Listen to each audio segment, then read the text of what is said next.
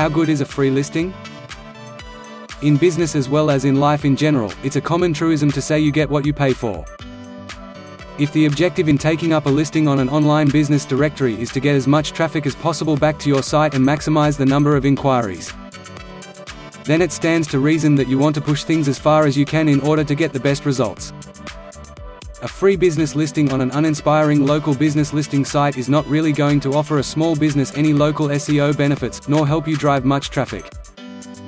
What makes a good business directory? The main factor is that search engines respect business directories with high standards, well-organized categories, and detailed business listings. Businesses that appear in these directories are able to earn the trust of search engines, which leads to higher rankings and attracts more local customers to their website. Want more customers to know about your business? Visit the nearme.vip business directory today and list your business to get more customers now.